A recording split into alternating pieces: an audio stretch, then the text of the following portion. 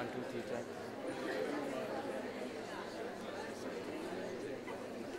You have no place to go back.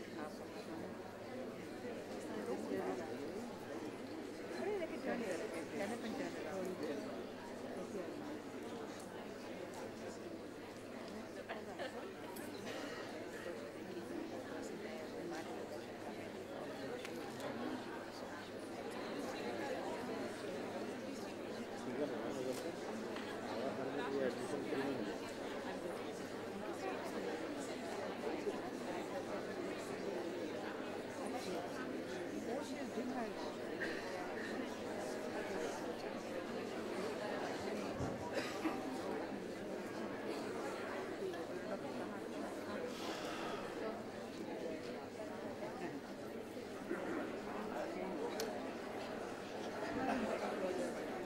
Bismillahirrahmanirrahim. Ladies and gentlemen, Assalamu alaikum. My name is Dr. Nadir Ali Syed. I am a faculty member at the Aga Khan University, and as convener of the special lecture series, I have some tasks to do. The first task is to ask all of you to kindly take out your mobile phones and either switch them off or turn them to vibration mode. So we're going to take 20 seconds just to do that.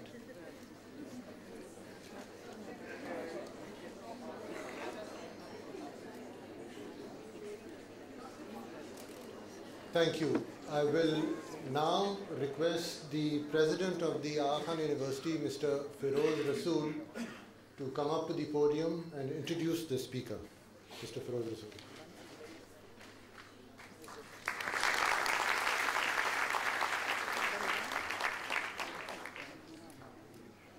Bismillahirrahmanirrahim.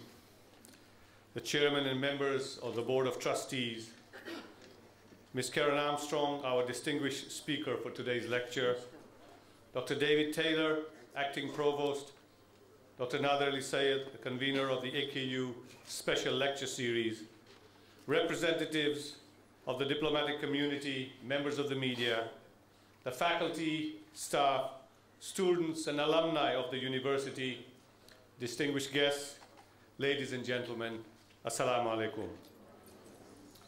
I would like to welcome you today to the Aga Khan University Special Lecture Series. And I also include in my welcome members of the audience who are joining us today by video links from other parts of this university.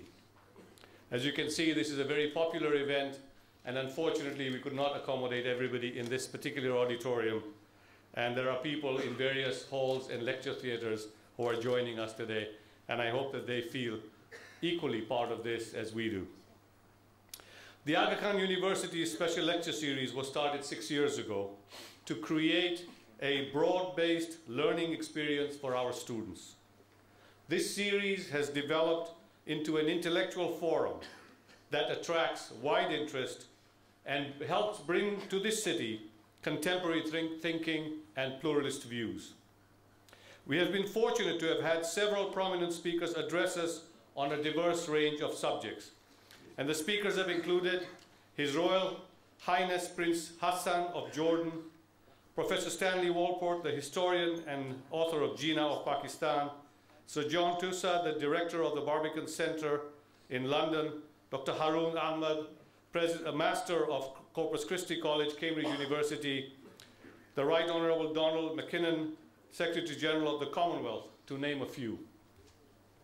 Our speaker for today's presentation is an internationally acclaimed and renowned intellectual force. We are deeply honored and privileged to have Karen Armstrong at the AKU.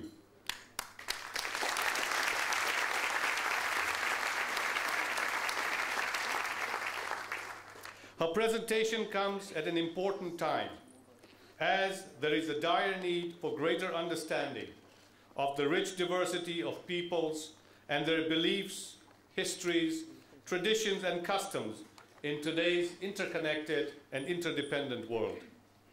As a university, we have a responsibility to contribute to the thinking and the actions that help foster understanding between religions, civilizations, and cultures. Karen Armstrong is a prolific writer and a much sought-after commentator on religions and the impact of history and geography on people's beliefs and practices. She has, through her television work, interviews, and books, strived to look at the intricacies of world religions rather than painting them with a broad brush. She has described the richness and complexity of religions such as Islam and has forced individuals to rethink one-dimensional views that can lead to mistrust and misunderstanding. She has voiced the importance of tolerance and has challenged misinformed viewpoints that have the potential to fuel misunderstandings between religions and peoples and that add to the degradation of relationships.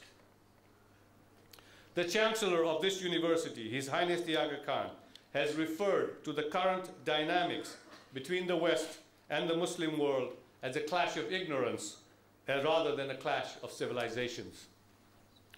Outlining Karen Armstrong's accomplishments would take more than the time we have allocated to her for her speech.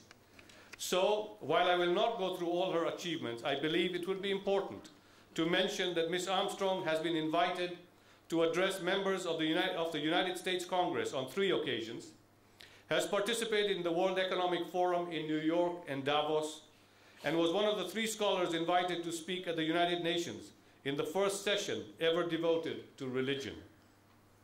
She has been recently appointed to the United Nations Initiative of the Alliance of Civilizations, and Karen Armstrong provides a more pluralistic view of religions and creates the opportunity for a constructive interfaith dialogue, which is much needed today in our world.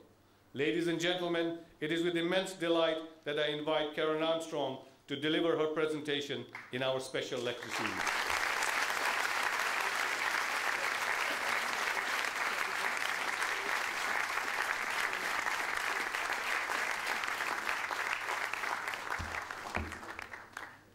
Mr. President, Your Excellencies, ladies and gentlemen, it's a great honor and a delight to be here. I am amazed by your beautiful campus and still more astonished by your very warm welcome and generous welcome and hospitality to me. And it's, of course, very important to me to be here with you in Pakistan, which is so much at the center of so much turbulence and trouble and distress in the world today. I wanted to talk today about what religion is, because sadly, religion has been implicated in some of the recent catastrophes of our time. And I've lost count of the number of taxi drivers in London who, when I jump into their cab and they ask me what I do for a living, tell me that religion has been the major cause of every single war in history. And I have the choice of sighing wearily and retreating into myself, or else trying to explain that that is not so. I don't think it's so today. I think a lot of what we're seeing that is so dastardly in the abuse of religion is politically rather than religiously based. But we need to understand what religion is, and often in the Western world, Islam, for example, is said to be not a good religion, a bad religion, from people who know absolutely nothing about it, I may say. So I wanted to talk today about the beginnings of religion, and I wanted to show how Islam is absolutely there in the center of these major religious concerns. I'm going back to a period that's known as the Axial Age. The term was coined by the German philosopher Karl Jaspers in the middle of the 20th century, because he said this period from 900 to 200 BCE was the axis or the pivot around which the whole spiritual history of humanity has continued to revolve. We've never gone beyond these seminal insights. This was the period of the sages of the Upanishads, of the Buddha, of Confucius, of Lao Tzu, of Socrates, the great Greek tragedians, and the prophets of Israel. in 4 distinct regions of the world, in China, India, Israel, and in Greece. The traditions that have continued to nourish humanity either came into being or had their roots. So later, Rabbinic Judaism, Christianity, and Islam both brought to fruition the axial age that had developed in monotheistic Israel, but which got truncated early. And these later traditions, Rabbinic Judaism, Christianity, and Islam, completed this process. And what is astonishing is the profound similarity of these extraordinary traditions. Even though they were working in isolation from one another and had, until the end of this period, no contact, they all came up with remarkably similar ideas, which showed that they tapped into something very important about the structure of our humanity. This is the way human beings work. And these sages were very, very pragmatic in their view. If a religious idea that they were promoting didn't work for them, if it didn't bring them a sense of insight and enlightenment, that they weren't interested in it, no matter how ideologically sound it might have been. But this is not to be a purely antiquarian pursuit. When I was researching this period, I was astonished by how contemporary these thinkers were. Sometimes they seemed to be talking directly to us in our situation, because, as I hope to be able to show, they were living in a world and facing problems not dissimilar to our own. They were all, for example, all these regions engulfed in violence as never before. And of course the violence was pitiful compared with what we're facing at present. But nevertheless, in the context of that time, it was a shocking advance. Iron weaponry had been introduced, for example, and that made wars far more deadly. Centralized large states and empires were developing, which depended upon coercion and military power in a way that had not been possible before. Market economies were developing in all these regions. Trade and industry was developing, again on a minor scale compared with what we have today. But still, and it's important to be clear about this, religion did not develop in lonely hillsides, on mountain tops or mountain caves or in the depths of the desert. These religions developed in the cities, in a context of cutthroat capitalism, albeit infantile, primitive market economies, but nevertheless a more aggressive economy was developing, with merchants in the marketplace preying greedily upon one another. And as I hope to show, the sages of the axial age tried to find a cure. Because as the world was changing, the older traditions no longer worked. And people had to find a new and different way of being religious. Now, first of all, the axial age sages seem to say things that would be shocking to some people today, to some religious people today. The first one would be more likely to shock a Western audience, I think, than an audience largely composed of Muslims. That religion is not about believing doctrines. It's not about accepting certain propositions of the creed. This has been a peculiar preoccupation of Western Christianity in particular, especially since the Enlightenment. But the sages of the axial age were not, any of them, interested in dogma or belief or metaphysics, at least not in defining it.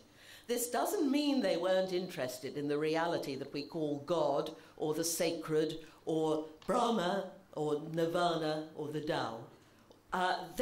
This was the center of their lives. It was the goal to which they were aspiring. But they were insistent that this was transcendent. That meant it goes beyond the reach of concepts and words. Now, very often religious people, I'm sure no one here, but often religious people say, yes, we know God is transcendent, but we know what he's like. That was not good enough for the Axial Age sages. I remember as a young girl, 8 years old, I was given a catechism answer to learn by heart on the question, what is God?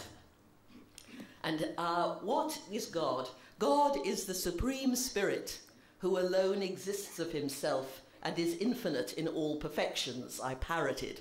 I have to say that at 8 years old, that definition didn't mean much to me. And I'm bound to say that it still leaves me cold. But I've also come to say, because of my studies, that it is incorrect. Because it takes it for granted that it is possible simply to draw breath and define a word that literally means to set limits upon a reality that must go beyond any definition that is possible. Once you think you've defined God, you've cut God down to a human system of thought and lost that sense of transcendence. So the Axial sages recommended silence. Oh, said Confucius to his disciples one day, I wish I did not have to speak. Oh, but master, said the disciples, what would we say to our students if you didn't speak to us, if you didn't teach us? And Confucius replied, heaven does not speak. And by heaven he referred to the high God. But he said, look how effective heaven is. Because of heaven, the stars wheel on their constellations. The seasons succeed one another in due order. The people live and die. And yet heaven does no speaking. And what Confucius was implying, that if we desisted from a lot of theological chatter and argument, we might become as effective as heaven ourselves. The Buddha had a monk who was continually pestering him about who had created the world, and was the world created in time, or had it always been there? Was there a God? And he wasn't getting on with his yoga and his ethical practice. And the Buddha told him he was like a man who'd been shot with a poisoned arrow, but who refused to have any medical treatment until he found out the name of the person who shot him and what village he came from.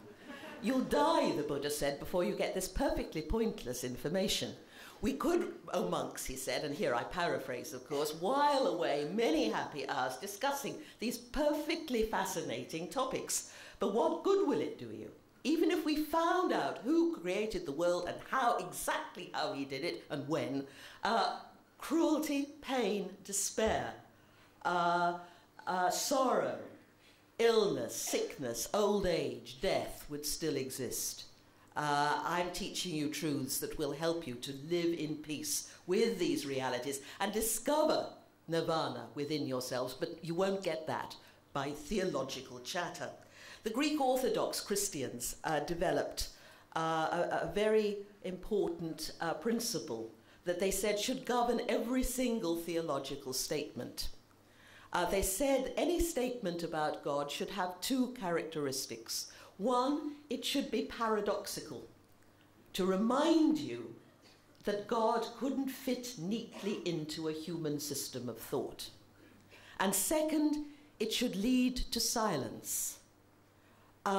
Instead of chattering away or reeling off a definition like the one I gave you in my Catholic catechism, every theological statement should be like a great poem. And you know, at the end of when you listen to a reading of a great poem, or you're present at a symphony, sometimes before the applause breaks out, there's a beat of silence in the hall where you feel that there's nothing to say. And that is what every theological statement should be. It should be a poetic act, carefully made, designed to lead to silent awe, and a realization that when we're speaking of God or the divine, we've gone beyond the reach of what words and thoughts can do. And I think you have this tradition very much in Islam, certainly in the Ismaili tradition, because the Ismailis were very strong on this, saying that you could not imagine that the idea God you had in your head bore any relation to the ineffable, indescribable reality itself. And I haven't got time now to explain to you that the Trinity, I'm not surprised that Muslims sometimes find this a puzzling doctrine, because Western Christians are often dismayed by it because it was formulated by Greeks. But the Trinity, Trinitarian theology, understood a la Grecque, is really designed to lead you to that sense of the unknowingness of God. And if anyone wants to ask me at question time, I'll be happy to expand that point. Now, the Quran calls that, Quran obviously was puzzled by Trinity, as it was probably very confusing when it was described by some contemporary Christians. But the Quran calls theological chatter, or theological dogma, or obligatory doctrines, zanna, self-indulgent guesswork about matters that nobody can be sure of one way or the other, but which makes people quarrelsome and stupidly sectarian. Oh, people of the book, are you mad? Abraham was neither a Jew nor was he a Christian. Why? How can you? Who can say that God sired a son? Again, these are ineffable matters. And once you start being doctrinaire about it, then you're losing the plot religiously. Religion is about silence. Now, the Taoists in China said that really the problem with dogma was that it made people dogmatic, that it made people sort of thump tables and say, I'm right, you're wrong, this is right, this is wrong, I believe this, you believe that, you're wrong. And this is all an endorsement of ego. The Taoists were saying, look, there's a quarrel here in China. Some people say the Confucians are right, some people say the followers of Mozi are right. But why can't they both be right? These are indescribable matters, and in China they developed, at the end of the Axial Age, a syncretism whereby they realized the good points and strong points of all the schools, and seeing them all as valid, because nobody could have the last word on something that exceeds words. But ego is the great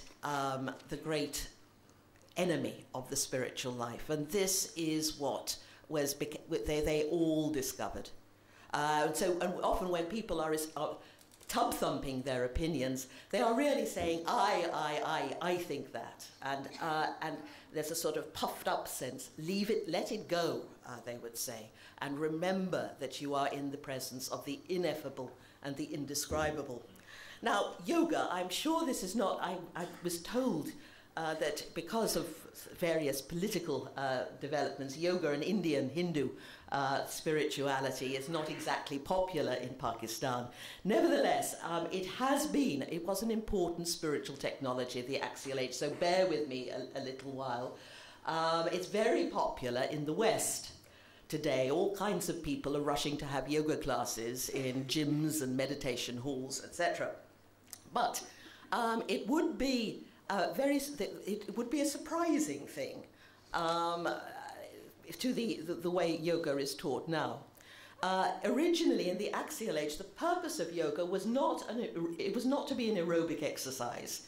It was not designed to help you to lose weight, nor was it designed to help you to feel more peaceful about yourself and sort of more satisfied and all. It was designed to dismantle the ego, to take the I out of our thinking by a series of exercises in concentration that would certainly be beyond me, was really possible for very skilled people and was a full-time job. No chance of just bopping in for a yoga class twice a week. This was a lifetime's work, a steady dismantling of ego. And once you started to look at reality, the successful yogins found, without that film of ego that constantly gets in the way of our perception, you saw the world afresh. without the distorting filter. Because we all do it. We are biologically programmed to put number one first. So when we hear a piece of news, instinctively we say, how is that going to affect me? Or if we look at something, we say, do I like this? Am I attracted to that? Do I want this? Is this going to threaten my position? Now, if you take that ego out, then you start seeing and experiencing the world differently. Then it's the ego principle that this, and by that, they were really talking about selfishness. Of course you have a self, and the Buddha said, he developed a doctrine called anatta, no self. But he didn't mean really that there was no such thing as the self, as some postmodern literary critics have suggested. He was saying, behave as though the self did not exist, and you'll be happier. And I'm sure that he's right. I don't know if any of you wake up at 3 in the morning, and the thoughts that go through one's head in those dark moments are very much on the line of, why did this happen to me? Why don't I have what X has?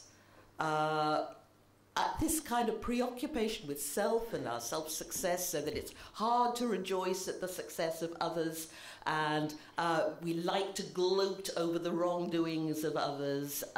All this enhances ego, and it doesn't make us happy. And if you step outside that, you have a different perspective. Now, the first thing, as far as we know, that the Prophet Muhammad, peace be upon him, made his converts do in Mecca when he started to preach to them was to pray, prostrate themselves in prayer several times a day. And this was very difficult for the Arabs, who didn't approve of kingship and found it extremely degrading to grovel on the ground like a slave. But the posture of the body was designed to teach them at a level that was deeper than the rational what was involved in the act of Islam, the surrender of the ego, the surrender of that prancing self, posturing self, that is continually, posturing around, drawing attention to itself, bustling around self-importantly, to let that go and to bow your head to the dust. Now, we all, human beings, we seek out ecstasy. A Greek-derived word, ekstasis, it means stepping outside. And we seek that sense when we feel deeply touched within sometimes and lifted momentarily beyond ourselves. We seek it in our lives. We feel we inhabit our humanity more fully than ever at such moments. And the religious use ecstasis to bring them into the presence of the divine. And ecstasis, it means stepping outside the ego, stepping outside the self. And we are so programmed that if we can't consistently try to get beyond selfishness and greed and self-centeredness and dreary self-preoccupation, which imprisons us in a very limited view of the world, then we do achieve an enhancement of being. Ecstasis, and many people in the West are not finding ecstasy in religion anymore, so they're seeking it out in music and dance and sex and drugs and some misconceived places. But ecstasy is something we seek out in our lives. The trick is to use it to come into the divine, not into just a self-inflated cloud nine, which is simply an enhancement of ego. Now, I spent a great deal of my youth as a nun, and we indulged in certain practices that were designed to get rid of ego. We had to sort of crawl around on the ground and kiss people's feet and beat our breasts and to confess our faults in public, and it was all, I can tell you, a complete waste of time. We spend so much time examining our consciences and, mulling over our faults and failings that we were actually imprisoned in the ego that we were supposed to transcend. So I'm not talking about that kind of ego bashing. The sages of the axial age found that the best way of getting rid of ego was by the practice of compassion. And this was the bedrock of their spirituality, as it is the bedrock of the principle of Islam. You begin every reading of the Quran by invoking the compassion and the mercy of Allah, and are told to imitate his compassion and benevolence we see in the signs of nature in our dealings with other people. Compassion, to feel with the other, kompathein in Greek, to feel with the other. Compassion demands that consistently you dethrone yourself from the center of your world and put another there. And you learn to see the other as sacred. Now, many of these traditions expressed this by what's become known as the golden rule. Don't do to others what you would not like them to do to you. And this sounds easy, but it's not easy. Confucius, as far as we know, was the first person to formulate the golden rule. He was asked by his disciples, "Master, what is the single thread that runs through all your teachings? What's the single thread that pulls everything together?" And Confucius said, "Shu, likening to the self. Look into your own heart, discover what it is that gives you pain, and then refuse under any circumstances whatsoever to inflict that pain on anybody else. Do not do to others as you would not have done unto you." And that, Confucius said, was religion. And this was one of the central messages of the axial age. If you behaved with absolute compassion to others, feeling with the other day by day, hour by hour, then you achieve constant ecstasis. You're constantly stepping outside the self, and they say coming into the presence of what the Confucians call, and the Chinese called the Tao, the ultimate reality. And this was a common thread. Buddha said that it was the practice of compassion that brought you into the present, into nirvana, that sacred peace that enables you to live without pain. My favorite golden rule story, however, is that associated with Rabbi Hillel, the older contemporary of Jesus, who was approached one day by a pagan who promised to convert to Judaism on condition that Hillel could recite the whole of Jewish teaching while he stood on one leg.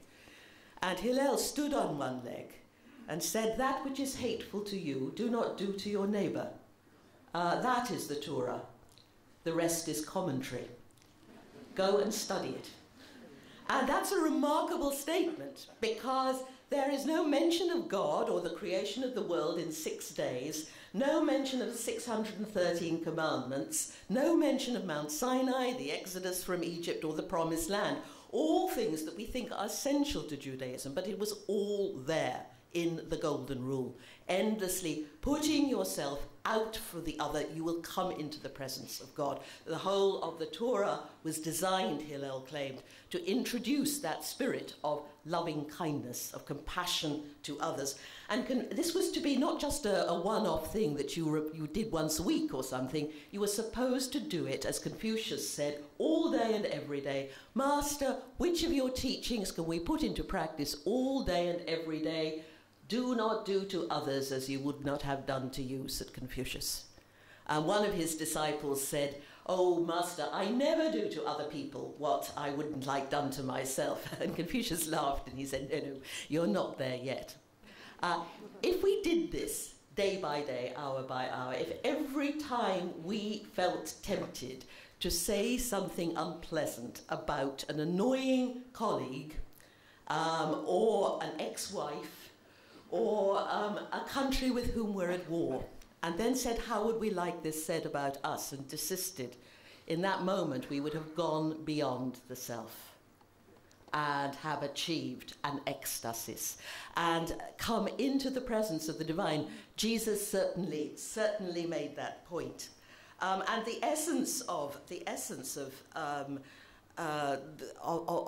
Quran is not a doctrine, but a command to constantly behave to others as we would like to be behaved to ourselves. At the last day, you'll be asked, how did you treat your fellow people? Did you hoard your wealth selfishly, or did you distribute it fairly? Did you share with others? And there is a lovely story in the Torah about Abraham, father of Jews, Christians, and Muslims. One day, Abraham was sitting outside his tent at Mamre near Hebron, now, unfortunately, a site of extreme violence and tension and hatred. But Abraham saw 3 strangers walk on the horizon. Now, strangers in the ancient world, as in our own day, were very threatening and frightening people. Because they weren't bound by the laws of vendetta. And indeed, very few of us today would bring 3 total strangers off the street into our own house. But that's what Abraham did. He ran out in the hottest part of the day and prostrated himself on the ground before these strangers as though they were kings or gods, and brought them back to his encampment and gave them not just a glass of water and a sandwich, but an elaborate meal, pouring out on these 3 total strangers all the refreshment that he could for their journey. And in the ensuing conversation, it transpired quite naturally, without any great fanfare, that one of those strangers is Abraham's God. The act of compassion has led to a divine encounter. It has brought Abraham into the presence of the divine. And that point about the stranger is very important, because the Axial Age sages all insisted that you could not confine your compassion to your own group. You had to practice what Mozi, a Chinese sage, called Jan-I, concern for everybody. Because if you confine your compassion just to your own congenial little friends, this is just group egotism. You've got somehow to go beyond, to take that, and this is the spirit that we need today in our increasingly polarized world, where we're getting split up into tribes and nations and at war with one another. Now,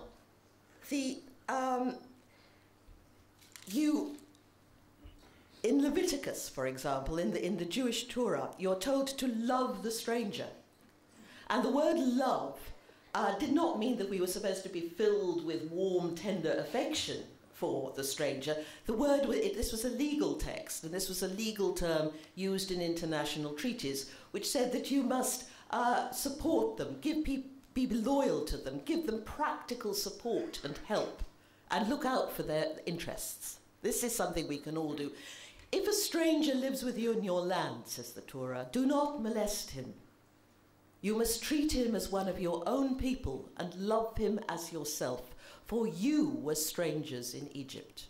Again, empathy, compassion, to feel with the other. Look into your own heart. Discover what it was that gave you pain in the past when you were strangers and marginalized, and therefore refuse to inflict this on anybody else, not even the stranger. Jesus is supposed to have told his followers to love your enemies. By that, he didn't mean that we were again to be filled with soggy affection for enemies, but to look out for them and to give your benevolence where there's no hope of any return, where there's no hope of an egotistic, self-interested return. Now, I haven't spoken much about the Greeks, because the Greeks didn't really have a religious axial age. They were Westerners. They weren't so good at religion. They were better at science and philosophy, more interested in. And ultimately, they didn't have a religious axial age, but they made one very important contribution in their tragic drama, which was a religious festival. Every year on the festival of Dionysus, all Athenians had to congregate in the specially built theatre on the Acropolis to watch tragic plays that usually considered some of the problems that Athens was facing in that year, but set back in a mythical guise. And it was a communal meditation. It was not a choice to go. Everybody was obliged to go. All citizens were obliged to attend the plays. It wasn't a question of, have you caught the latest Aeschylus yet? You had to go and watch it. They even let prisoners out of prison, out of jail, in order to participate in this communal meditation. And during the course of these dramas, the leader of the chorus would ask the audience to weep, and to weep for men or women who in real life we wouldn't give room to Oedipus, a man who, albeit unwittingly, had killed his father and married his mother, to Heracles, who was driven mad by the goddess Hera and killed his wife and children. And they were told, weep, feel with this man. And the Greeks did weep. They weren't like a lot of Western men today who, when confronted with something sad, just gulp hard and wipe an embarrassed tear from the corner of their eyes. They wept aloud because they believed that weeping together created a bond between human beings. And the first of these plays to come down to us is The Persians by Aeschylus. It was written 5 years after the Battle of Salamis, when the Greeks had actually won that battle, naval battle eventually. But before they won, the Persians had rampaged through Athens, absolutely vandalized and looted the city, and knocked to the ground and destroyed all the beautiful new temples that had been built on the Acropolis. And now, 5 years after the Battle of Salamis, Aeschylus asks the Greek Athenian audience to weep for the Persians. He tells the story from the Persians' point of view. And he tells them that the Persians are treated with great respect. There's no triumphalism, no jeering. Xerxes, the defeated leader, is led with great respect and honor into his house. And the Persians are said to be the sister race of the Athenians, guilty, like the Athenians themselves, of hubris, of overweening pride in going beyond what they should. Now, I think we have to ask ourselves, I often ask a Western audience, 5 years after September the 11th, would we be ready to put on such a play in Broadway or in the West End in London that considered that atrocity from the point of view of the other side? And that is what the axial sages said you must do.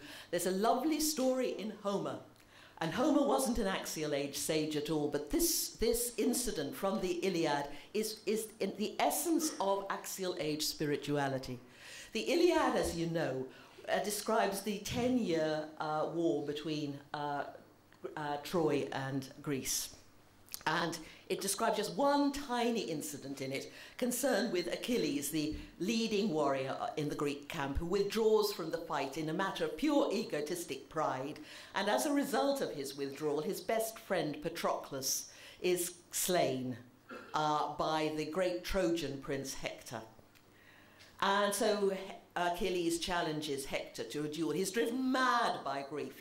Before this, he was a loving, tender-hearted man, but he's become inhuman, and he kills Hector, and he mutilates the body, and he's lost his humanity. The gods look on and say, this man has lost his humanity. He drags Hector's body round and round the stadium, and then refuses to give it to the family for burial.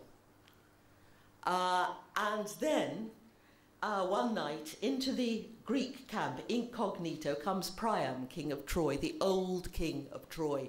It comes to the tent of Achilles. Achilles has killed nearly all his sons, and he comes humbly to him to ask for the body of Hector. And everybody's astonished and tense. And Achilles looks at the old man, who suddenly reminds him of his own father. And he starts to weep. And Priam also starts to weep. And the sound of their weeping fills the tent and all the encampment around. And then when the silence ensues, the two men look at each other and each sees the other as divine. That when you've made the effort to put yourself into the place of the enemy, you are beginning to knock down that egotism and see your enemy, just like any other human being, as sacred, and you're in the presence of God. Now, Muhammad, I will just when he conquered Mecca, this is one of the most inspiring moments to me in the life of the Prophet, when he stands by the Kaaba and invites the Quraysh, his tribe, to enter Islam, and says to them, "O Quraysh, God is calling you from the chauvinism of Jahiliyyah, with its pride in ancestors, all this puffed up pride in your own tradition. But remember, all men come from Adam, and Adam came from dust." And then he quotes from the Quran, where God says to humanity, "O people, we have created you from a male and a female and have formed you into tribes and nations so that you may know one another. Not so that you may kill or dominate or colonize or exploit or conquer, but so that you may know one another, because the experience of living in your own tribe means that you're endlessly rubbing up against people who you don't get on with. Even in your own family, there are people sometimes you don't get on with. And this is a dress rehearsal for experiencing the other that is even more far away, always constantly in the Quran, and I think in the life of the Prophet, and indeed in Islam with its pluralistic outreach. You have a sense of reconciliation, bringing an end to enmity and reaching out to the other. Now, one thing that absolutely astonished me in my researches was that in every single case, the catalyst for major religious change during the Axial Age was a retreat from violence. The sages looked around the horror that was imploding in their own societies and were so horrified that they started to find other ways. Compassion was the ideology that would counter the destructive power of violence, but in every single case they withdrew from violence. The Greeks didn't do this. The Greeks actually spread violence around, and so everybody in Athens became a fighting man, and they didn't have a religious axial age. Non-violence became absolutely key. Now, in the Bible, you have, because it's a very, very long and complex work, it's different from the Quran, which came down to the Prophet in 23 years. We're talking about 1,000 years of revelation. And here you have, I think, a very honest tussle in the Bible. You have the axial age spirit of reconciliation, like the spirit, the ones I've quotations about loving the stranger. But you also have people who don't want to be non-violent at all. And so you have here a continual tussle, and I think both Jews and Christians need to study their scriptures and have a look at how these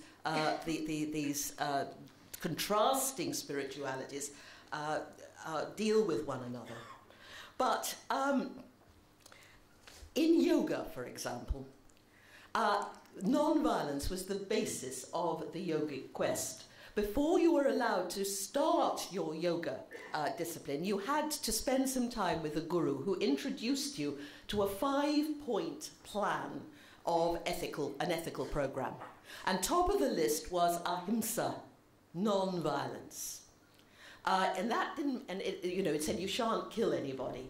Now, that didn't just mean that you couldn't go on a raid anymore or rustle your neighbour's cattle, which the Aryan tribes had done before. That's how they made their living. But they went further than this. They said that you must not even show violence in impatient speech, an irritable gesture, raising your eyebrows to the heavens in disgust. You had to express in every move serenity and peace and friendliness to all. And until and unless your guru was satisfied that this had become second nature to you, you weren't even allowed to sit in the yogic position. And the texts tell us that when they had mastered this, the apprentice, the yogic apprentice, would experience great joy.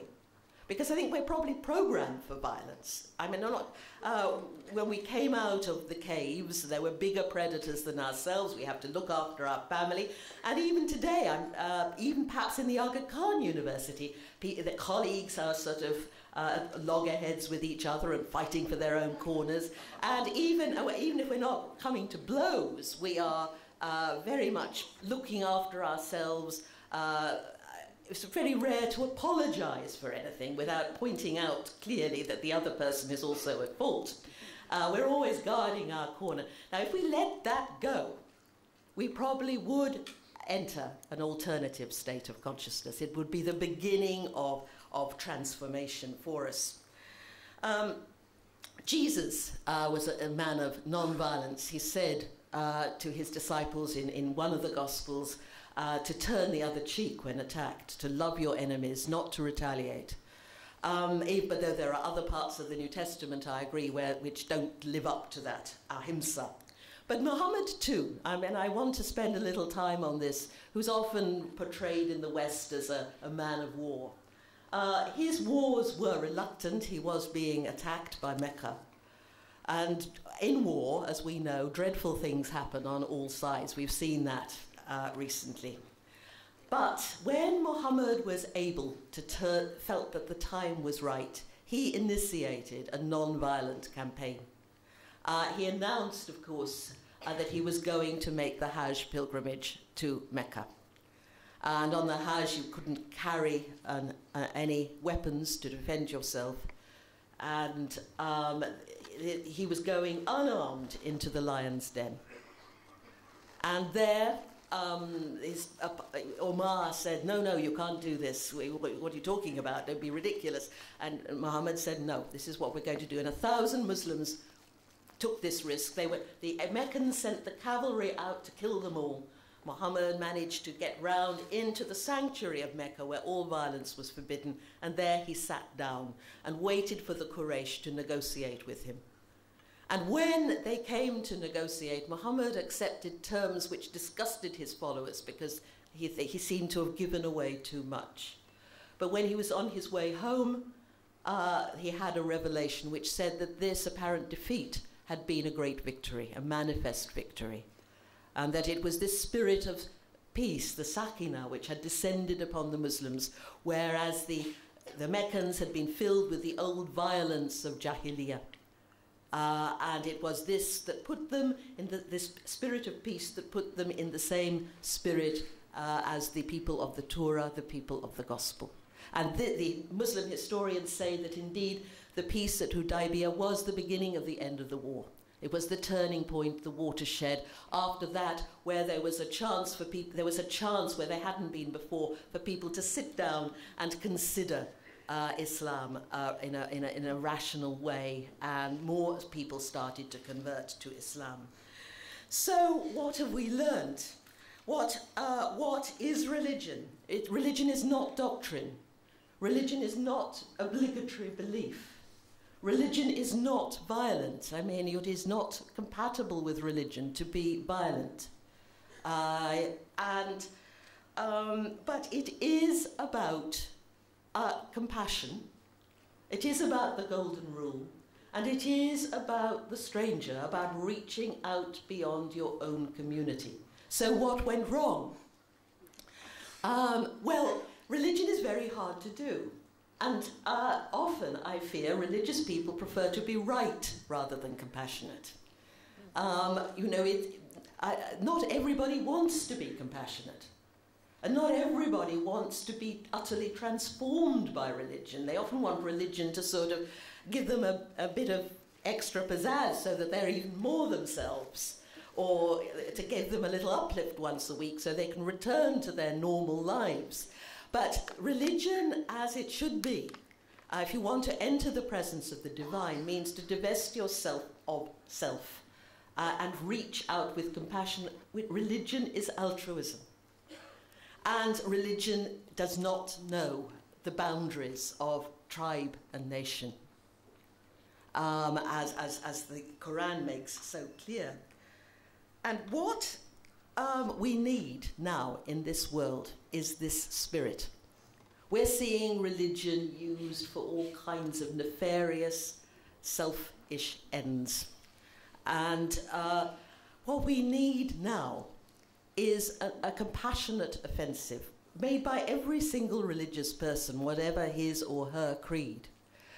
We need to apply now the golden rule globally, to realize that others, even who are far away and distant from us, are as important as ourselves, not to treat others as we would not wish to be treated ourselves. The West has a huge lesson to learn here. But we all have to learn it together, because unless we are going to turn away from this sort of quick antagonism and from the defensiveness that religious people are in now, especially Muslims, you're in a very difficult position. You're constantly having to defend Islam, and that puts you in a slightly uneasy, antagonistic position. It's very hard.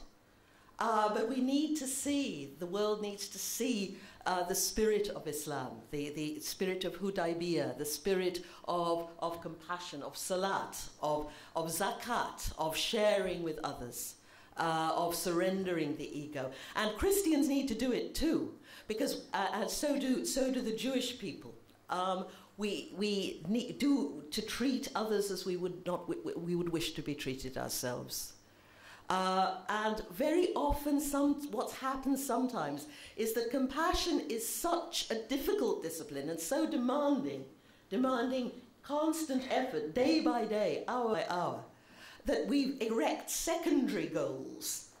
In the Christian world, which is where I come from originally, it's what kind of contraception a woman is allowed to use is discussed endlessly, and is such and such a statement, does it cohere with the Council of Chalcedon or something? Now this is a distraction, because what the world needs now is compassion, the dedicated spirit of compassion that is at the heart of all these traditions. So we don't need a new prophet or a new sage, because in all our traditions, we need simply to go back to the core and discover that lost heart of empathy, which was the inspiration of every single one of our wonderful traditions. Thank you very much.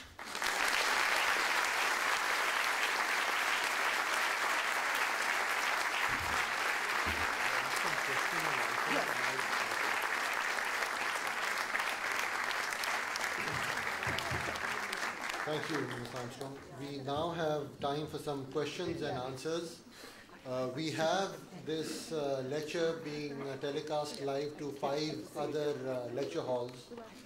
So there may be questions coming in from these other venues as well. I will ask the conference secretariat staff to collect on the pieces of paper the questions being asked at the other venues. Here, if you have a question, I would ask you to raise your hand, and someone will bring a cordless mic to you. Can I see the cordless mics? There's one here and one there. Go. Okay. Now, please identify yourself before you ask the question. Professor Ahmad, there's a mic behind you. Can I ask without... Wait, no, you need to use the mic because there are people sitting in other venues as well. Dr. Armstrong, your lecture was very lucid, and you talked on the thesis of nonviolence and compassion. And the antithesis, what Christ said, of course, compassion is one side, but he also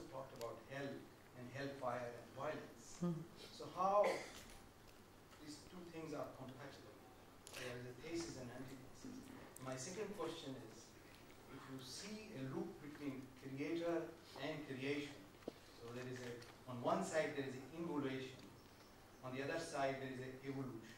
Mm-hmm. So how this loop would function, and if there is no violence, then the I see concept of what you mean. violence is redundant.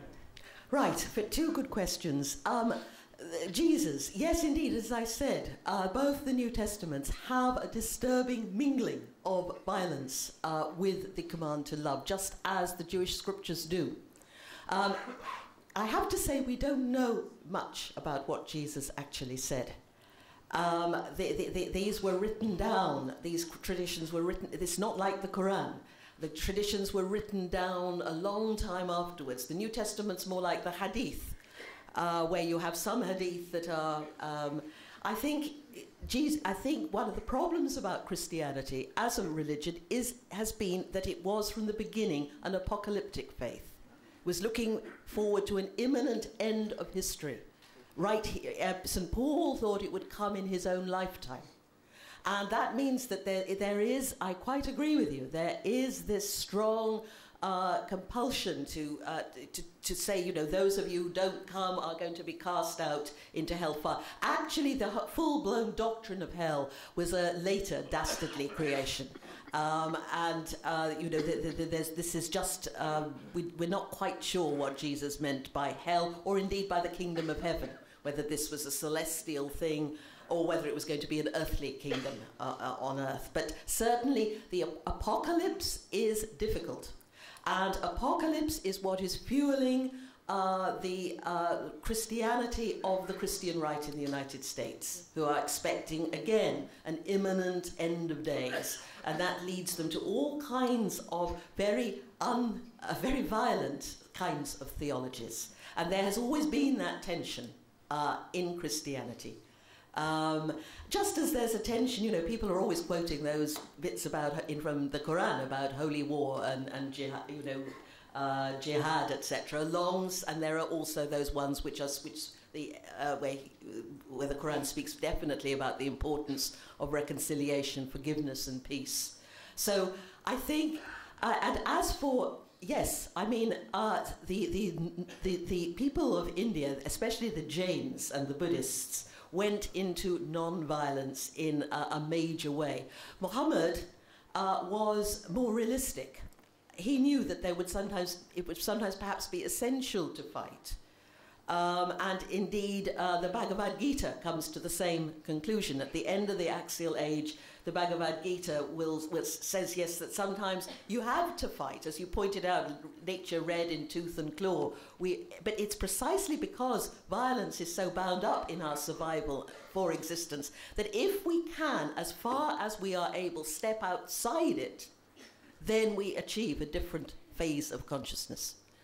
I think that is what they didn't know about evolution or Darwin or anything, but clearly they understood that that violence was deeply embedded in our psyche, and that if we could get beyond it, then we would experience a different kind of humanity. They were very ambitious. Some of us are less ambitious. And our scriptures are filled with these kind of contradictions as we struggle for an ideal that is often beyond us. We're reaching out for something, and some people just flop by the wayside, and then you have just as you have in the Jewish scriptures, a resurgence of. But I do think apocalypse, imminent end of days, does lead into this division of the world into two camps, one good, one evil. We're hearing a lot of that talk today. And an enemy who is an absolute enemy, and of a coming final conflagration when the enemy will be utterly destroyed. This is, I think, what the Buddha would call unskillful religion. It won't help you.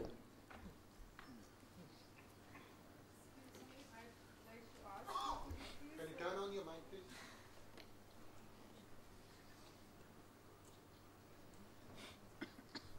Could you please enlighten us on the concept of Trinity, all right.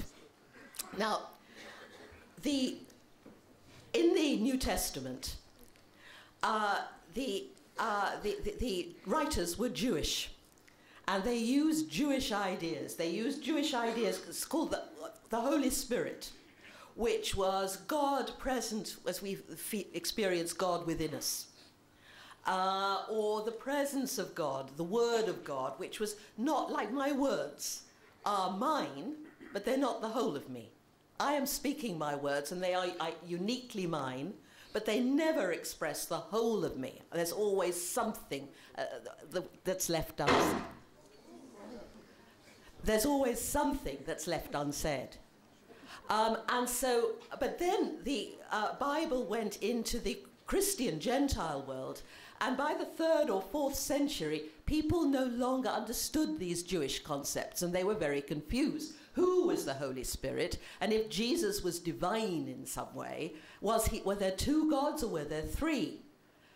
The Cappadocian Fathers, they were 3 wonderful bishops who lived in what's now Turkey, took time out from their diocese in the late 4th century. They were men of great prayer.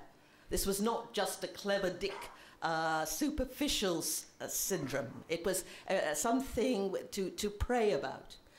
That God, as God is in God's self, the essence of God, what they called in Greek God's ousia, this is something unknown to us and absolutely transcendent. We never experience God's ousia. God is beyond us. And when we talk about God, we're not talking about God's ousia. But God, in God's mercy, has reached out kindly towards us to adapt himself to into concepts and ways that we can understand. And Christians have experienced God in the world as a father, as a sense of where we, as the father of us, as where we come from, the source of our being, a benevolent spirit watching over us. As word, Jesus is the Word of God. As I said, our words are us, but not the whole of us. My words are mine and mine only, but there's my own ousia, still mysterious, both to you and even to me from time to time. I'm often surprising myself. Ousia, so the Word of God, and the Spirit is God within us, the God we encounter in our hearts. These are not 3 gods, but they are God as God trying to communicate with us. They called God's ousia was on one side. What they also said was God had hypostases. And we have, that is the outward manifestations of our personality, where we try to express the deep mystery of our inner nature. And we do it in all kinds of ways, by our facial expressions, by the clothes we choose, by the words we choose, by our actions in the world. We try to express what the mystery of ourselves and to make ourselves known to other people. And these Father, Son, and Spirit are God's hypostases. They're not God himself, but they're the ways in which God has spoken, tried to communicate with us. And one of the Cappadocian Fathers said, look, don't think Father, Son, and Spirit are 3 ontological realities, as it's sometimes depicted in Christian art, with a father of the beard and a Jesus and a dove flapping around. This is infantile. These terms, Father, Son, and Spirit, are simply, and here I quote, terms that we use to describe the way in which the invisible and indescribable God makes himself known to us. Now, when I used to teach at a Jewish college, in Rabbinic College in London, and I always enjoyed teaching the Trinity because I had a blackboard there and I could do things on the blackboard. And I always enjoyed the moment when I turned round and saw the class with their mouths open because they were saying, oh, but this is exactly like our Kabbalah. You have 3 hypostases, we have 10. But God's ousia, we call God Ein Sof, God without end. That we never know. And what the Cappadocians were trying to do was to say, to remind Christians that we could never think about God as a simple personality. Because a lot of problems come when we think of God as simply a being like ourselves, writ large, with likes and dislikes similar to our own. This can be an idolatry, something we create in our own image and likeness. And some great atrocities are committed. The Crusaders went into battle crying, "God wills it," when they killed Jews and Muslims. Obviously, God willed no such thing. They were projecting their own hatred onto a being that they created in their own image. And so these Trinity, like Kabbalah, was a way, and you have your own ways. The Ismailis certainly developed all kinds of spiritual ways of thinking about this, but it's not a rational thing. It's something that you pray. Unless you're praying it, you don't really understand it. It's a method of meditation. One of the Cappadocian fathers said, it was meant to be highly emotional and to lead to silence, as I said earlier. It was meant to be said beautifully. One of them said, "When I think of the three, my thoughts go to the one, to the Usiya. And when I think of the one, because the one is beyond me, then I immediately think of the three that makes the one known. And my eyes fill with tears, and I lose all sense of where I am." So that it's a sense that when you contemplate in this way, to remind you that what you experience of God is not God itself, but you are Allahu Akbar. God is always greater. That's what Trinity is trying to say. It's the kingpin of Greek Orthodox spirituality. It's never translated well into the West. The West at this time was still quite a backward region in theological terms, and it didn't understand words like ousia and hypostasis, and thought that there were three personalities involved, and this was not what they meant at all. I hope that's clear. Because these things are not, we are talking about the ineffable here. But remember that is an attempt to express the indescribability and transcendence of God.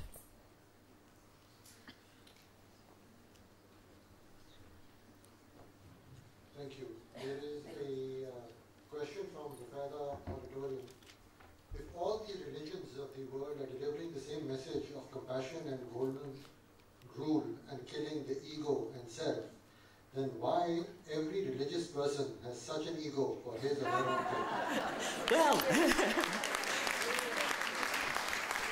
Well, as I said, that people don't want to be compassionate. They don't want to keep the golden rule. They want to sing a few hymns or something and feel good about themselves, because the religious quest is difficult, and not everybody is prepared to be transformed. And it's not only the people, rank and file, even some of our religious leaders, God help us, are filled with ego. Some are politicians, and politicians are not known for their lack of ego. And it is a constant struggle. And also, because it's such a struggle, because it's so hard to keep the golden rule, as I said, we erect all these other goals and dilute the message to make it more comfortable for ourselves, and so that we're not so deeply challenged. This is our failure, not the failure of the religions.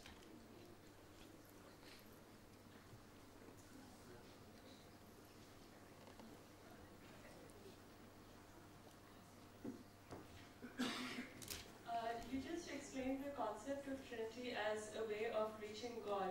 Now, in the Quran, often it's when God is directly talking to us, as it is assumed, the tenses sort of change. You know, when it goes from I to you to we to again back to I.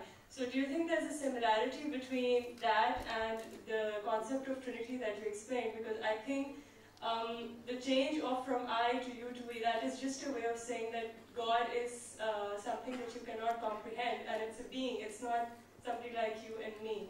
So similarly, the Trinity, like you said, is something similar to that. So is there a comparison that can be drawn there? I think, certainly, I think the Quran is constantly reminding people that we are not, that God is transcendent, that God is other, at the same time as we experience God in the great ayat, the great signs of his, and in the Quran. But, as you say, the constant shifting between I and God, or your Lord, or we, so you're constantly in a different, as you listen to the Quran, in a different relationship with the divine. And similarly, the 99 names of God is a reminder, because some of these names clash. God is all forgiving, and God is one who takes reprisal. And because of these clashes, again, it's meant to remind you that God goes beyond our neat little concepts of what we think God might be. And throughout Muslim history, too, just as throughout Jewish and Christian history, the most adventurous and still most central theologians, too, were constantly reminding people not to think about God in a simplistic way. I think the Quran, the Quran is easier for that, in that reason, because God is less of a personality in the way that you've mentioned. In the early books of the Bible, however, which is very, very old, some of it. It's a very primitive theology. You've got God behaving like a very unpleasant human being sometimes. And God, people, and a lot of people have, certainly in my country, who've read these early stories as they're told in the Bible, and some of these stories are told very differently in the Quran, a retreat from such a God, because God is too personalized and too much like ourselves. And sometimes we learn about God for the first time when we're little children, at the same time as we learn about Santa Claus. I'm sure you've heard of Santa Claus here. But we outgrow the concept of Santa Claus, but some people's idea of God remains in an infantile state. And they don't have the chance to expand it. Here, different at the Aga Khan University, I'm sure. But that is right. The Quran is constantly pushing you and his 99 names, is to say that God is greater than what we can speak or say. And constantly in Muslim spirituality, Sufi spirituality, Ismaili spirituality, Shia spirituality, that is the point that is being made by all the great spiritual leaders and sages. Very enlightening being here. Thank you for that. It's me. Oh. Thank you for this enlightened time. My question is directed more to you as a historian, which is that assuming that there is a cyclical theory of history, where would you put this period of the Muslim world, harking back to the past, and as a corollary to that, how far do we have to go before we get to the enlightened golden age again? Oh dear. I don't like these kind of correlations, why can't the Muslims catch up with the West, for example? When, for example, are the West going to have a reformation? This is constantly said in the West, and I get really annoyed because it shows a misunderstanding of Islam, which has had constant reform movements, and the Reformation in many ways was a complete disaster in Europe. It was filled with violence. A lot of people were killed. Catholics killed Protestants. Protestants killed Catholics. It inspired hideous wars of religion and split Europe into warring camps. And the Reformation was also part of our modernization process. It was because we were beginning to modernize in the 16th century, we could no longer be sort of Christian in the way we had been in the Middle Ages, so things had to change, and modernization is a violent, difficult time, like any period of social change. So, and I'm not sure we've ever reached a golden age of enlightenment, to be frank. We thought we had in Europe in the 18th century and in the West, but then look what happened in the 20th century. Many people have said that the ideals of the Enlightenment died in Auschwitz, where it was found that a great university could exist in the same neighborhood as a concentration camp, and that education and rationality didn't solve all our problems. And so we're all struggling now. And Muslims have had, many of you, most of you, certainly here, have had the difficulty of colonialism, of coming to modernity and getting enlightened ideas from the West in a spirit of subjugation. And that has, the modern spirit has two essential elements. One is independence. Modernization preceded by declarations of independence on all fronts. Intellectual, people demanded freedom to think and invent as they chose. Political, social, economic, religious. Luther declared independence of the Catholic Church. And the second one was innovation. We were constantly doing something new.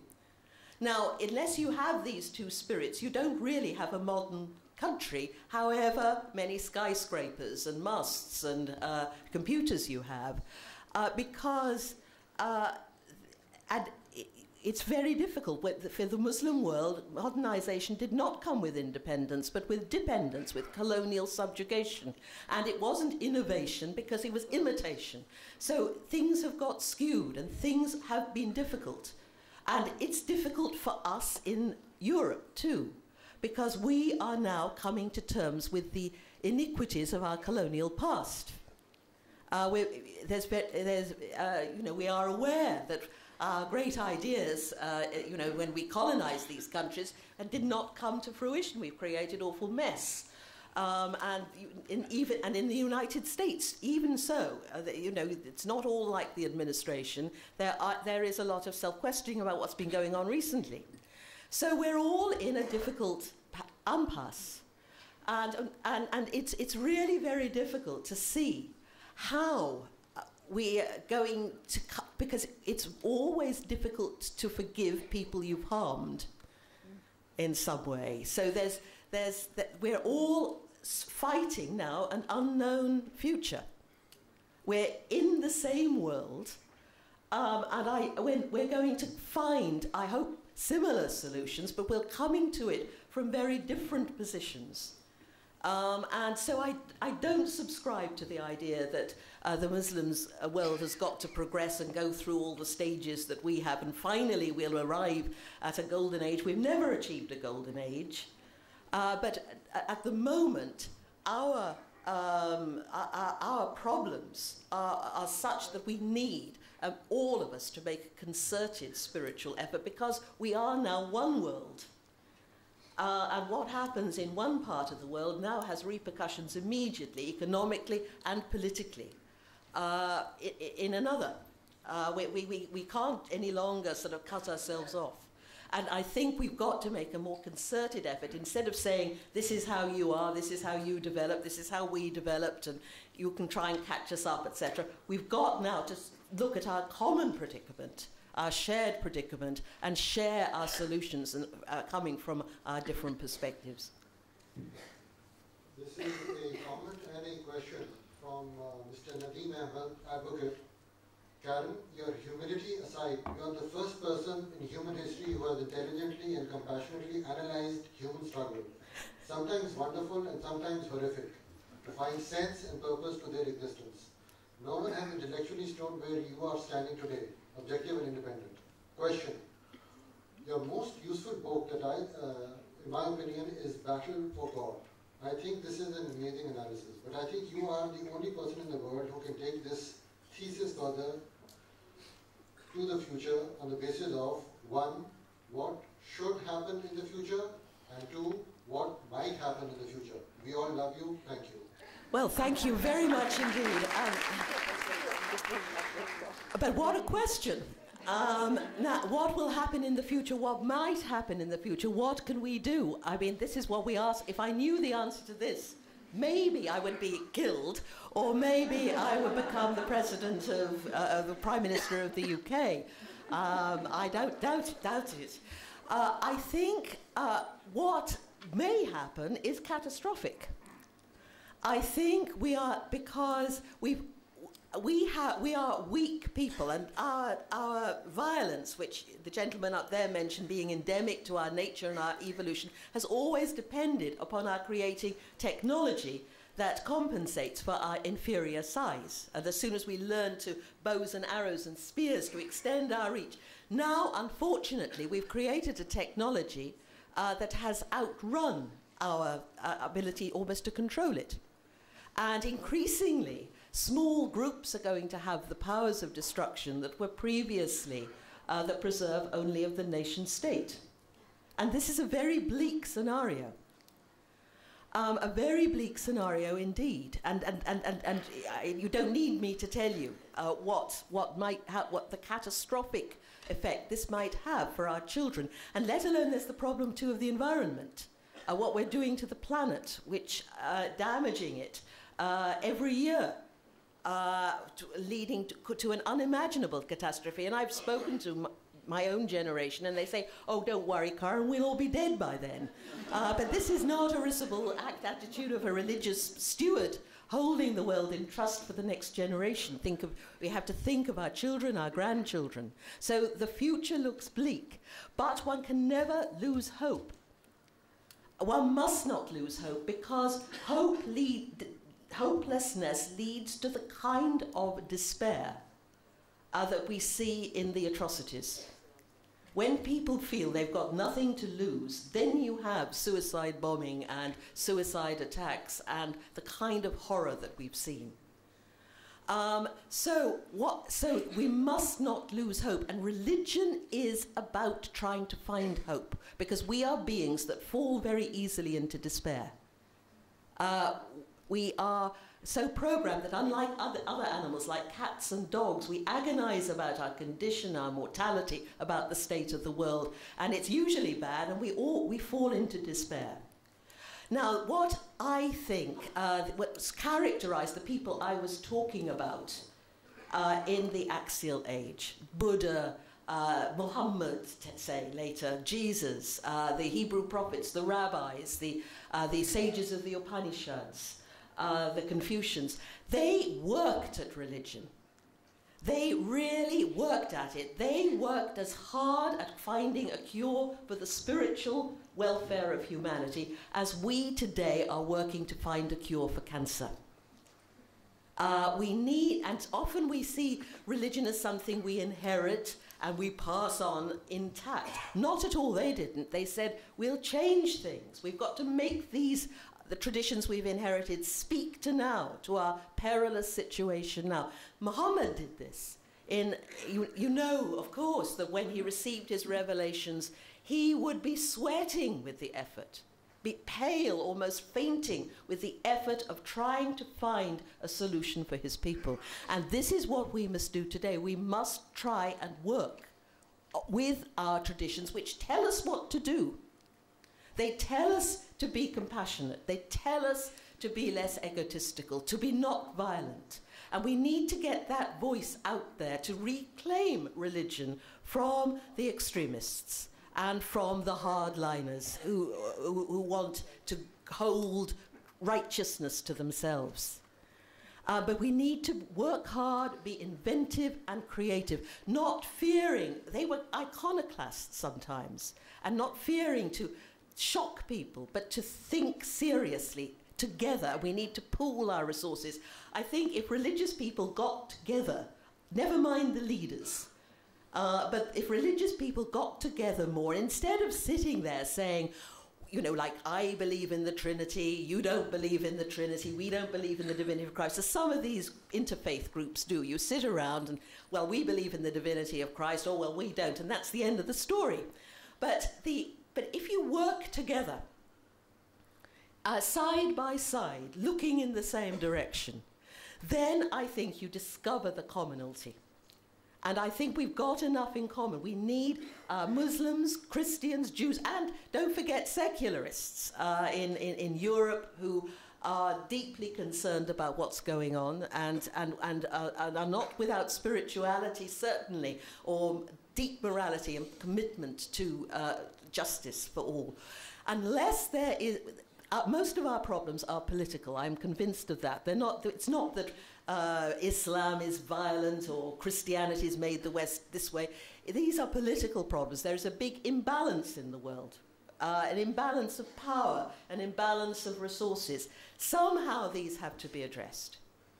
I think a crucial would be finding a solution to the Arab-Israeli conflict, which has become symbolic on all sides.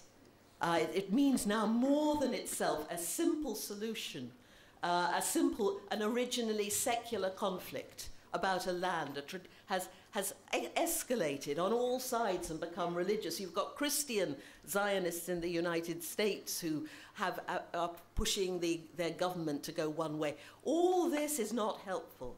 We need to find a just solution for everybody there. That's not something that you and I can do ourselves, obviously, but we can push our rulers for this in our voting and in our writing and in our thinking and our speaking, and to address the inequalities, let's try to learn to look at the other side. I have spent most of my time trying to help people in the West to understand what Islam is and what it isn't. But you need to understand the West a bit too. We're not all ogres. And there's a difference, say, between Europe and the United States too. So an effort to understand, there's the political effort, but also, I think, a concerted religious effort.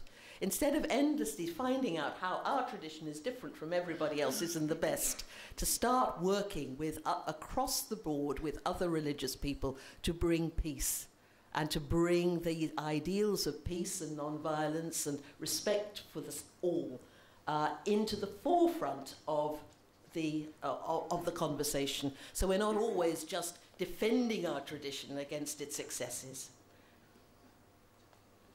We are running out of time. Only a couple of more questions.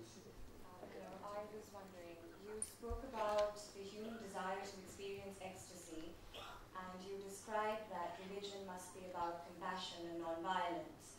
What do you have to say about rituals of corporal mortification that are practiced in a lot of religions today? Well, I think we need to understand these. As I told you, I mean, we practice rituals of corporal mortification in my convent. Kissing the floor, confessing our faults. We beat ourselves over the back of the neck. And I told you it was a complete waste of time. I did not find it at all spiritually helpful.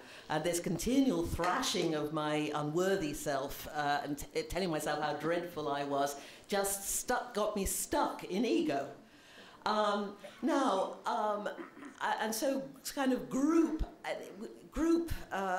this can lead to all this. In history, there's been a lot of unhealthy practices of group mortification. I don't think we need endlessly to wallow in our sins. I really don't.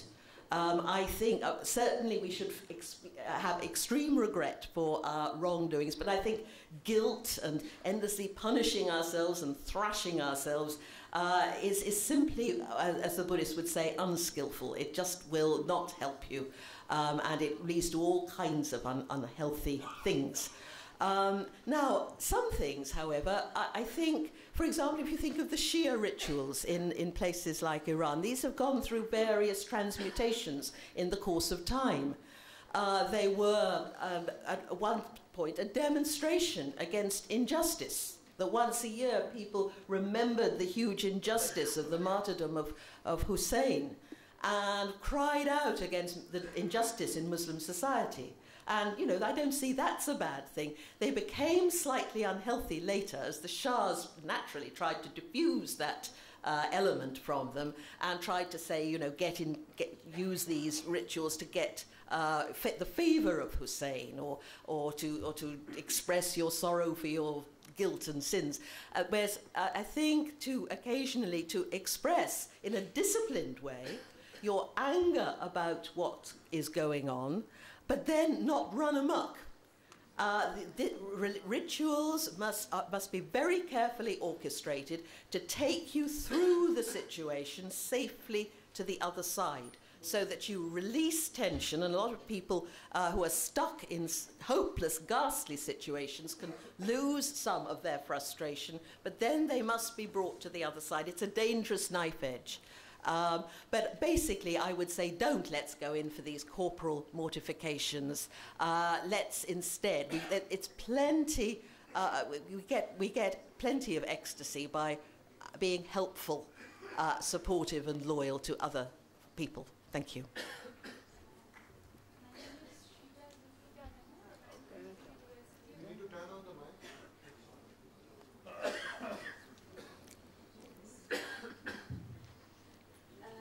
I would like to thank you on 3 counts.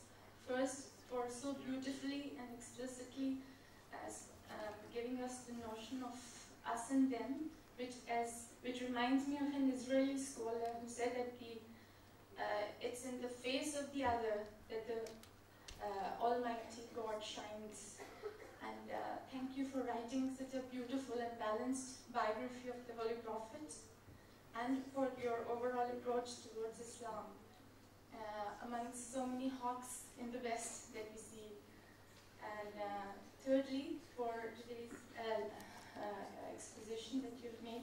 But however, you've made me to put up this little comment and question to you, that I've read in The Economist recently that Pope Benedict, in one of his meetings with his doctoral students, they have come to this conclusion, or this assumption, I would say, that Islam as a religion, regarding the interfaith dialogue, Islam as a religion puts overwhelming stress on revelation, and its standards are fixed, and so are not open to reinterpretation, and therefore it would be more worthwhile to discuss particularities like curbing violence and ensuring religious freedom, rather than discussing theocracy, or having a discussion on theocracy grounds. I would like to have your opinion on that.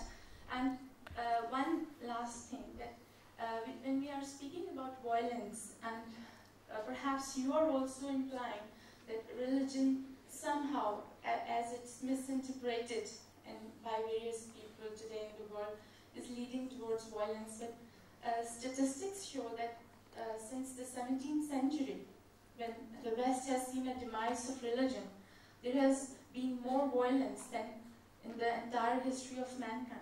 So capitalism has to be blamed for that as well. And would you please just throw some light on the approach Christianity has towards capitalism, and also of Islam, because you are also a scholar of Islam. Thank you very much. Well, there's several questions there. Thank you for your questions. No, I don't think religion leads to violence. What leads to violence is usually politics and the human heart, and greed and hatred and envy. People not doing their religion properly. So I don't think that at all. Now, I used to be a Roman Catholic. I'm not a Roman Catholic anymore, so I don't have to agree with Pope Benedict XVI on what he said. And I think it's nonsense to say that Muslims can't change. If you look at Islamic history and how it's developed and it explored, then that puts paid to that. I used to say, when I was talking about my book History of God, that the Jewish people had given birth to first had the notion of one God. That the Greek Orthodox Christians brought that monotheism to the Gentile world and spread it, and that Islam presided over God in his heyday during the Age of Faith. During the Age of Faith, I found that the Muslims were by far the most adventurous, daring, innovative theologians, and pluralistic, and saying really exciting things. And then I'm afraid I said that in the Western Christianity is presiding in some parts of the world over God's demise, God's death, because there's not there's a misunderstanding of religion, of what religion is, in some quarters. Now, I think so. I think it's nonsense to say that because all these religions change. They have to change. If you cannot be Muslims as the Prophet was in the 7th century. You're living in a different world. You can translate these ideals into and incarnate them in your own world, but that will demand what Ibn Arabi called imagination. The imagination which Ibn Arabi said was at the heart of the religious quest. So I don't agree with Pope Benedict there. I agree that it's not much point talking about theology, especially if you're going to tell other people what they think. I really think that a dialogue means not saying what Muslims think and then answering them. It really means really listening to what people are actually saying and coming without preconceived ideas. I forget what some of the other questions, I'm afraid. But no, religion doesn't lead to capitalism. Well, I think this is an example of religious change. If you think that the founder of Christianity supposedly said, give everything you have to the poor. Do not build up wealth for yourselves here on earth where moths and rust will break in and consume it, but give it all away. Give it all away to the poor. Don't have a job. Live like the lilies of the field and the birds of the air. Now, if this religion can nourish and encourage capitalism, then anything is possible, it seems to me. Any kind of religious development is possible. People are often saying that it's impossible for Islam, at least they're saying that in the West, to sort of accommodate democracy. I always say if Christianity has been able to accommodate capitalism, for Islam to embrace democracy will be child's play. And I think religions are not great monolithic blocks. You work with them, you respond to given situations, you're creative with them.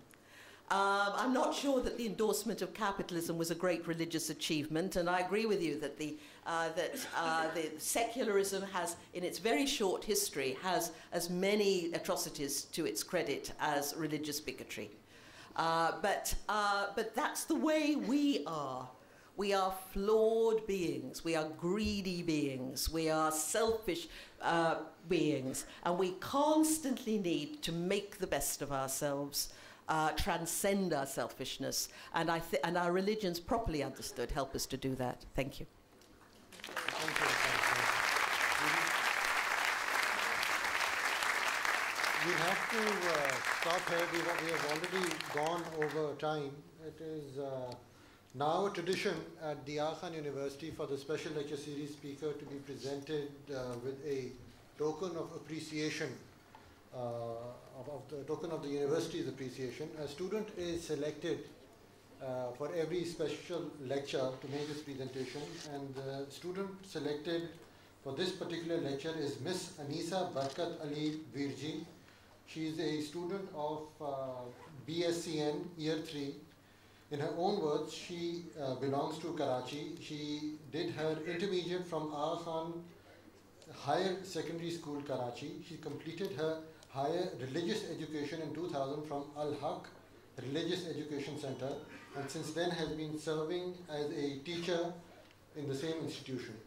According to her, serving humanity is a core religious belief, and the nursing profession is an extension of that belief.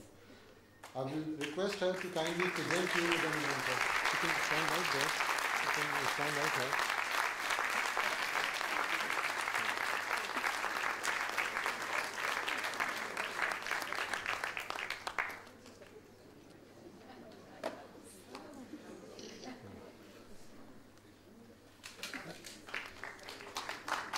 And I will also request Ms. Virji to present you with the AKU lapel pin, which signifies your entry into the AKU family.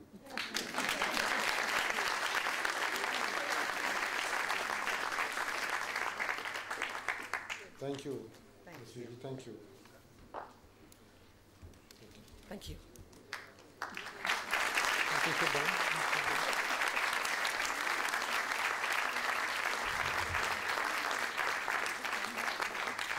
I also need to acknowledge the assistance of certain other key contributors to this lecture, including audiovisual, electronics, communication, and conference secretariat.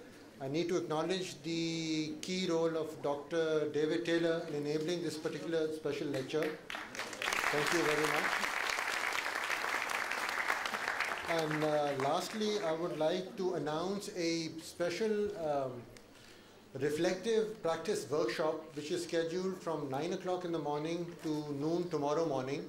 This requires pre-registration, and those interested can register right outside. Ms. Karen Armstrong will be heading that particular workshop. Thank you very much. Refreshments are right outside.